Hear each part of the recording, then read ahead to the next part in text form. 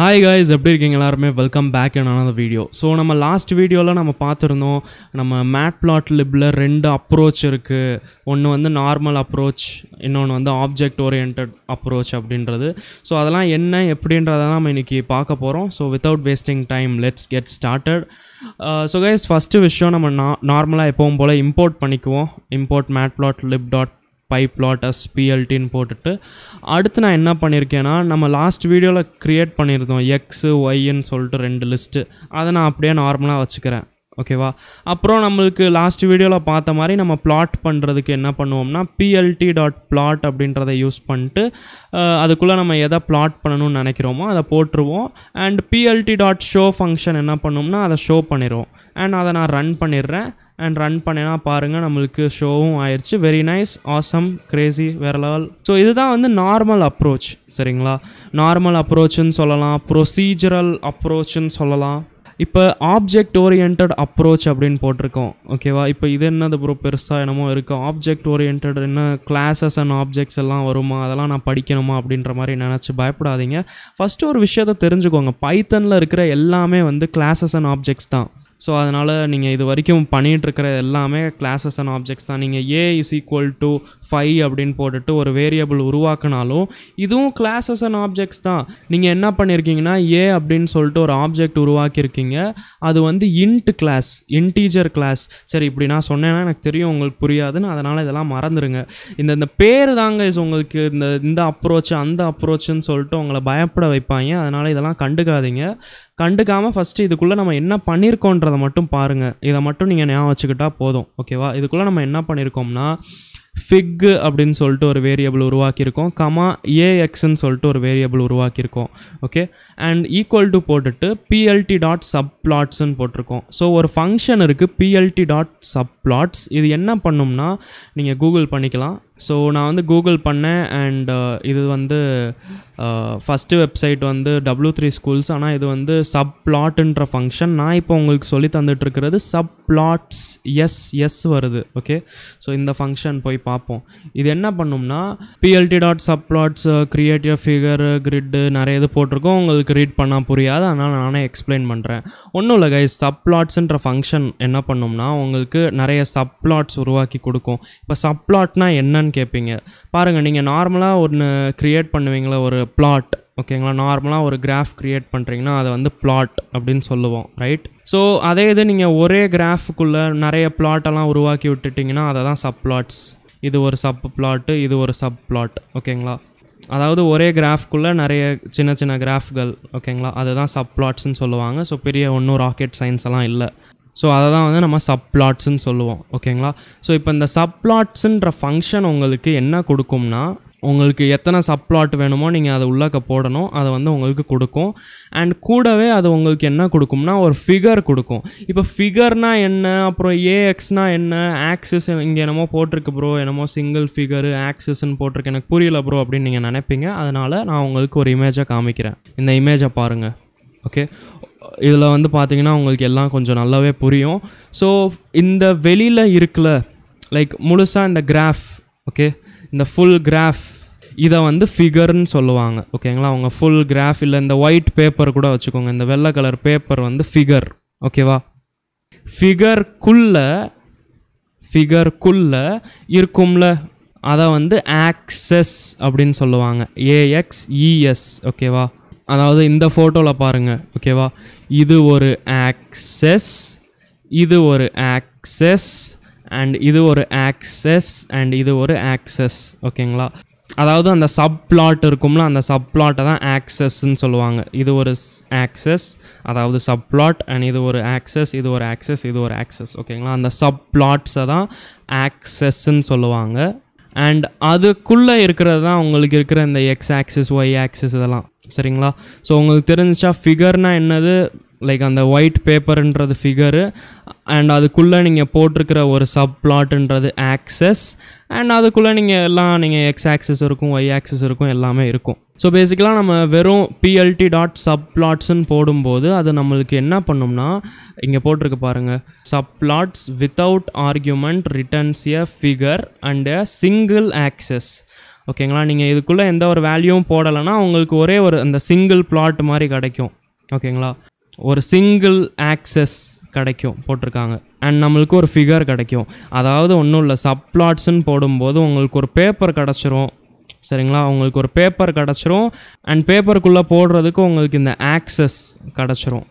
ஓகேங்களா, ஸோ அதை தான் வந்து நான் FIG-ஆகவும் AX-ஆகவும் பேரை வச்சு நான் போட்டிருக்கேன். ஓகேங்களா, சப்ளாட்ஸுன்றது நம்மளுக்கு என்ன கொடுக்கும், 2 விஷயம் கொடுக்கும். ஒன்று வந்து ஃபிகரு, அதை FIG-ன்னு கொடுத்துட்டேன். இன்னொன்று வந்து ஆக்சஸ் கொடுக்கும், அதை AX-ன்னு வச்சுட்டேன். இப்போ வந்து நான் என்ன பண்ணியிருக்கேன்னா அடுத்த லைனில் AX.plot போட்டிருக்கேன். சரிங்களா, ஸோ பேசிக்கலாக நான் வந்து அந்த ஆக்சிஸில், அதாவது நம்மளுக்கு இந்த கிராஃப் மாதிரி இந்த இது கிடச்சிரும். அதில் வந்து நான் என்னத்தை பிளாட் பண்ணுறேன்னா x, y அப்படின்றத பிளாட் பண்ணுறேன். x, y நான் வேல்யூ வச்சுருப்பேன்ல அதை வந்து நான் பிளாட் பண்ணுறேன். அண்ட் அடுத்து நம்ம அதை ஷோ பண்ணுறதுக்கு நான் நார்மலாக எப்பவும் போல் plt.show போடுவோம்ல, மேலே போட்டிருக்கோம்ல அதே தான் plt.show. அது வந்து அதே இங்கேயும் சேம் தான் போட்டுட்டு நீங்கள் ரன் பண்ணலாம். பார்த்தீங்கன்னா உங்களுக்கு வந்துருச்சு. ஸோ என்ன ப்ரோ ரெண்டுமே சேம் தானே, நான் எதுக்கு இந்த விஷயத்தை யூஸ் பண்ணணும், எதுக்கு நான் அதை யூஸ் பண்ணக்கூடாதுன்னு நீங்கள் கேட்பீங்க. ஸோ கைஸ் பாருங்கள், லைக் நீங்கள் சும்மா ஒரே ஒரு கிராஃப் தான் போடணும், சும்மா லைக் மொக்க யூஸ் அந்த மாதிரி பர்பஸ்க்கு நீங்கள் க்ரியேட் பண்ணுறீங்கன்னா அதுக்கு இந்த இது உங்களுக்கு யூஸ்ஃபுல்லாக இருக்கும். ஓகேங்களா, பட் உங்களுக்கு லைக் நிறைய சப்ளாட்ஸ் இருக்கிற மாதிரி உருவாக்கணும் அண்ட் அதில் உங்களோட உங்கள் கண்ட்ரோல் அதில் அதிகமாக இருக்கணும்னு நினைக்கிறீங்கன்னா, லைக் அதாவது நீங்கள் ஆக்சஸ் எல்லாம் உருவாக்கலாம். இந்த மாதிரி ஒரு ஆக்சஸ், இது வந்து ஒரு ஆக்சஸ் ரைட், இந்த மாதிரி ஒரே ஃபிகருக்குள்ளே 4-5 ஆக்சஸ் நான் அந்த ஃபோட்டோலலாம் காமிச்சல அந்த மாதிரிலாம் உருவாக்கலாம். அண்ட் அதுலேயே உங்களுக்கு நிறைய ஃபங்க்ஷன்ஸ் எல்லாம் ப்ரொவைட் பண்ணியிருப்பாங்க. சரிங்களா, ஸோ உங்களோட ப்ராஜெக்ட் ஏதாச்சும் ரொம்ப காம்ப்ளெக்ஸாக இருக்குது அப்படின்னா அந்த மாதிரி நேரங்களில் நீங்கள் சப்ளாட்ஸ் அப்படின்றத யூஸ் பண்ணுவீங்க. சப்ளாட்ஸ் யூஸ் பண்ணிட்டு நீங்கள் ஒரு ஃபிக் உருவாக்குவீங்க. அப்புறம் அந்த ஃபிக்குக்கு தேவைப்படுற ஆக்சஸ் உருவாக்குவீங்க. அப்புறம் அந்த ஆக்சஸில் நீங்கள் பிளாட் பண்ணிட்டு அதை ஷோ பண்ணுவீங்க அண்ட் எல்லாமே பண்ணுவீங்க. And most of the time நம்ம இதை தான் பண்ணுவோம். சரிங்களா, ஸோ இப்போ நீங்கள் இதில் டைட்டில் நீங்கள் செட் பண்ணணும்னா, இப்போ இந்த AX-க்கு நீங்கள் டைட்டில் செட் பண்ணணும்னா AX.setTitleன்னு சொல்லிட்டு ஒரு ஃபங்க்ஷன் இருக்குது. இதை நீங்கள் யூஸ் பண்ணிவிட்டு உள்ளக்கு நீங்கள் டைட்டில் செட் பண்ணலாம். ஏதாச்சும் நான் சும்மா போட்டுடுறேன் அண்ட் அடுத்து நான் ரன் பண்ணுறேன். பார்த்தீங்கன்னா அந்த டைட்டில் செட் ஆயிடுச்சு. ஸோ இதில் வந்து நீங்கள் ஒரு டிஃப்ரெண்ட் ஃபங்க்ஷன் யூஸ் பண்ணணும், செட் டைட்டில்ன்றது. நீங்கள் இந்த மாதிரி யூஸ் பண்ணுறீங்கன்னா நீங்கள் plt.title அப்படின்னு போட்டுருவீங்க. plt.titleன்னு போடும்போது அது வந்து இந்த மாதிரி அப்ரோச், லைக் சும்மா நீங்கள் ஒரே ஒரு கிராஃப் தான் போடுறீங்கன்னு நினச்சிங்கன்னா ஓகே நைஸ் பண்ணலாம். ஆனால் நீங்கள் இந்த மாதிரி சப்ளாட்ஸ் எல்லாம் உருவாக்கும் போது நிறைய சப்ளாட்டெல்லாம் உருவாக்குவீங்க, ஆக்சஸ்கள் நிறைய இருக்கும். ஸோ அந்த ஒவ்வொரு ஆக்சஸ், லைக் இது ஒரு ஆக்சஸ், இதே மாதிரி இதே கிராஃப்குள்ளே 3-4 ஆக்சஸ்கள், அதாவது 3-4 சப்ளாட்டுகள் உருவாக்கி விட்டேன்னா அதுக்கு நீங்கள் தனித்தனி டைட்டிலெல்லாம் செட் பண்ணணும். ஸோ அதனால் இதுக்கு வந்து ஃபங்க்ஷன்ஸ் கொஞ்சம் டிஃப்ரெண்ட்டாக இருக்கும். அண்ட் கைஸ் உங்களுக்கே தெரியும் நம்ம மஷின் லேர்னிங் இதெல்லாம் பண்ண போகிறோம் அண்ட் நம்மளுக்கு ரொம்ப காம்ப்ளிகேட்டடாக நிறைய விஷயங்கள்லாம் பண்ணணும். அதனால தான் இந்த நார்மல் மெத்தட் இருக்கும்ல, இந்த நார்மல் மெத்தட் நம்ம வந்து பெருசாக யூஸ் பண்ண போகிறதில்ல.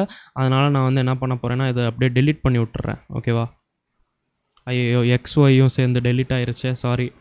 XYயை எடுத்து இங்கே கொண்டு வந்துடுறேன். அண்ட் ஐ ஹோப் உங்களுக்கு நான் சொன்னது புரிஞ்சிருக்கும் கைஸ். தெரியும் லைக் நம்ம ஃபிக்கு போட்டிருக்கான், AX போட்டிருக்கான், லைட்டாக உங்களுக்கு குழப்புற மாதிரி இருக்கும். பட் டோன்ட் வரி, நீங்கள் அதை ப்ராக்டிஸோடு உங்களுக்கு எல்லாமே வந்துடும். அண்ட் நீங்கள் ஃபிக்கு தான் போடணும், AX தான் போடணும் அப்படிலாம் இல்லை, உங்களுக்கு பிடிச்ச பேரை இங்கே போட்டுக்கலாம். நீங்கள் வந்து இதை எப்படின்னா பேப்பர் அப்படின்னு போட்டுக்கலாம். அண்ட் பேப்பருக்குள்ளே இருக்கிற கிராஃப் அப்படின்னு நீங்கள் போட்டுக்கலாம், கிராஃப் 1ன்னு போட்டுக்கலாம். நீங்கள் ஒருவேளை இதே மாதிரி நிறைய கிராஃப், இது ஒரு கிராஃப், அதுக்கப்புறம் பக்கத்தில் இன்னொரு கிராஃப், இந்த மாதிரி நிறைய கிராஃப் உருவாக்குறீங்கன்னா நீங்கள் மேபி அதை கிராஃப் 1, கிராஃப் 2, கிராஃப் 3ன்னு பேர் வச்சுக்கலாம். ஸோ நான் இதுக்கு பேர் கிராஃப் 1ன்னு வச்சுக்கிறேன். அப்புறம் இதை graph 1.plot and graph 1.setTitle இப்படி கூட நான் வச்சுக்கிறேன். இது கொஞ்சம் உங்களுக்கு இன்னும் ஈஸியாக புரிகிற மாதிரி இருக்கா? ஐ ஹோப் உங்களுக்கு லைட்டாக புரிஞ்சிருக்கும். இப்போ இந்த சப்ளாட்ஸ்லேயே பார்த்தீங்கன்னா நம்ம இப்போ ஜஸ்ட்டு நம்ம சிங்கிள் பிளாட்டு தான் பார்த்துருக்கோம். சரிங்களா, இப்போ இதுக்குள்ளேயே பார்த்தீங்கன்னா நீங்கள் 2 அப்படின்றத போட்டு விட்டுட்டு நீங்கள் ரன் பண்ணிங்கன்னா ஆக்சுவலாக 2 இது வந்துடும். ஆனால் ஆக்சுவலாக நம்ம சும்மா இப்படி 2ன்னு போட்டுட்டு விட்டுறக்கூடாது. அடுத்து நம்ம 2வது கிராஃப் என்னது வேல்யூவெல்லாம் செட் பண்ணணும். அதெல்லாம் நம்ம ஃப்யூச்சர் வீடியோஸில் பார்ப்போம். பட் ஜஸ்ட் சொல்கிறேன் ஓகேங்களா, இதெல்லாம் நிறைய விஷயங்கள் பண்ண முடியும் அண்ட் இதெல்லாம் நீங்கள் கவலைப்படாதீங்க, நான் சொல்லி தருவேன். அண்ட் இப்போ இந்த ஆப்ஜெக்ட் ஓரியன்டட் அப்ரோச்சுன்னு சொன்னேன் ரைட். என்ன ப்ரோ இதுதான் ஆப்ஜெக்ட் ஓரியன்டட் அப்ரோச்சா, ஈஸியாக இருக்கே அப்படின்னு நீங்கள் நினைப்பீங்க ரைட். எஸ் ஈஸி தான். ஓகேங்களா? ஏன்னா நான் இதுக்கு பின்னாடி இருக்கிற சயின்ஸை நான் லைக் சப்பையாக எக்ஸ்பிளைன் பண்ணிட்டேன். இந்த சப்ளாட்ஸ்ன்றது உங்களுக்கு 2 விஷயத்தை கொடுக்கும். ஒரு பேப்பர் அதாவது ஃபிகர் கொடுக்கும், அப்புறம் அதுக்குள்ளே இருக்கிற அந்த ஆக்சஸ் அப்படின்றது கொடுக்கும். அண்ட் அந்த மாதிரி நான் ஈஸியாக உங்களுக்கு எக்ஸ்பிளைன் பண்ணிட்டேன். அதனால் உங்களுக்கு புரிஞ்சிருச்சு. இது கொடுக்கும் அது கொடுக்கும்னு சொன்னதால உங்களுக்கு புரிஞ்சிருச்சு. பட் ஆக்சுவலாக லைக் நீங்கள் பார்த்தீங்கன்னா இது வந்து உங்களுக்கு ஆப்ஜெக்ட்ஸ் ரிட்டர்ன் பண்ணும். ஓகேங்களா? ஃபிகர் அப்படின்ற ஆப்ஜெக்ட் ரிட்டர்ன் பண்ணும். அண்ட் என்ன சொல்கிறது, ஆக்சஸ் அப்படின்ற ஆப்ஜெக்ட் ரிட்டர்ன் பண்ணும். அண்ட் இங்கே நீங்கள் போட்டிருக்கிற டாட் பிளாட்ன்ற ஃபங்க்ஷன் வந்து ஆக்சஸ் அப்படின்ற ஆப்ஜெக்ட்ஸ்கள் கூட தான் வேலை செய்யும். அண்ட் இங்கே போட்டிருக்கிற டாட் செட் டைட்டில்ன்ற ஃபங்க்ஷன் வந்து ஆக்சஸ்ஸாக இருக்கிற ஆப்ஜெக்ட்ஸ்கள் கூட தான் வேலை செய்யும். சரிங்களா? இப்போ நான் சொன்ன மாதிரி நான் எக்ஸ்பிளைன் பண்ணியிருந்தேன்னா எனக்கு நல்லாவே தெரியும், எவனுக்குமே புரிஞ்சிருக்காது. என்னடா ஆப்ஜெக்ட்னு சொல்கிறியா, என்னடா இது சொல்கிறான் அது சொல்கிறான்னு தெரியும். லைக் நீங்கள் ஆப்ஜெக்ட் ஓரியன்ட் ப்ரோக்ராமிங்கெல்லாம் படிச்சிருப்பீங்க, இருந்தாலும் நீங்கள் லைட்டாக குழப்புவீங்க. ஓகேங்களா? உங்களுக்கு மறந்துடும். அதனால தான் நான் முடிஞ்ச அளவுக்கு சிம்பிளாக சொல்ல ட்ரை பண்ணுவேன். சரி, நான் இந்த ஆப்ஜெக்ட் ஓரியன்ட் அப்ரோச்ன்றதை நான் எடுத்துடுறேன், இல்லாட்டி நீங்கள் ரொம்ப கன்ஃபியூஸ் ஆவீங்க. சரிங்களா? ஸோ இதுதான் நம்மளோட இனிமேல் இதுதான் நம்மளோட நார்மல். ஓகேவா? இனிமேல் நம்ம இப்படி தான் யூஸ் பண்ணுவோம். plt.subplots போட்டுட்டு ஒரு பேப்பர் உருவாக்குவோம், அப்புறம் ஒரு கிராஃப் உருவாக்குவோம், அண்ட் அதில் நம்மளுக்கு பிடிச்ச மாதிரி பிளாட் பண்ணுவோம், அண்ட் எல்லாமே பண்ணுவோம். சரிங்களா? முடிஞ்சு. அண்ட் நம்ம நெக்ஸ்ட் வீடியோவில் நம்ம எப்படி ஒரே பேப்பருக்குள்ளே, அதாவது ஒரே ஃபிகருக்குள்ளே நிறைய ஆக்சஸ்கள், அதாவது நிறைய கிராஃபுகள் உருவாக்க முடியும், அப்புறம் நிறைய விஷயங்கள் இதெல்லாம் பற்றி பார்ப்போம். அண்ட் இந்த வீடியோ உங்களுக்கு ஆக்சுவலாக புரிஞ்சிச்சா இல்லையான்றதை கொஞ்சம் கமெண்ட் செக்ஷனில் எழுதிருங்க. ஏன்னா எனக்கு வந்து இது ரெக்கார்ட் பண்ணுறதுக்கே பார்த்தீங்கன்னா ரொம்ப டைம் ஆயிடுச்சு. நான் கிட்டத்தட்ட 1.5 மணி நேரமாக ரெக்கார்ட் பண்ணிகிட்ருக்கேன். பாருங்கள், இங்கே போட்டிருக்கு.